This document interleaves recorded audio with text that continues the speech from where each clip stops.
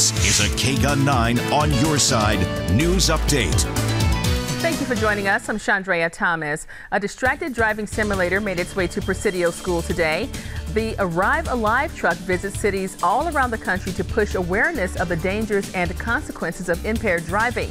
Students had the chance to choose from scenarios like driving while texting or driving drunk, and this year there was a new option to choose from. Now the students can simulate driving while under the influence of marijuana. We're the only marijuana simulator in the whole country. Marijuana is being legalized all over the country, but it still doesn't mean that you can drive under any influence. So I did it twice, and the first time I did pretty well. Not that you can do well, but I didn't really crash and I finished the simulation. But the second time I didn't do so well, and I was surprised of how delayed my reactions were. And according to the National Highway Traffic Safety Administration, drivers under 20 years old have the highest rate of distraction-related crashes.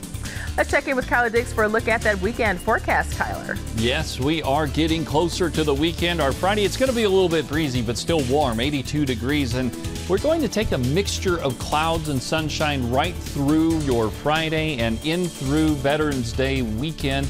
And then even on Veterans Day, we might have a slight chance there of a couple of sprinkles. Still warm, though, with a high of 81 degrees. Low pressure moves off to the east on Tuesday. That'll make for some gusty winds on Tuesday, and that'll cool us down, too, back into the mid to upper 70s by the middle of next week.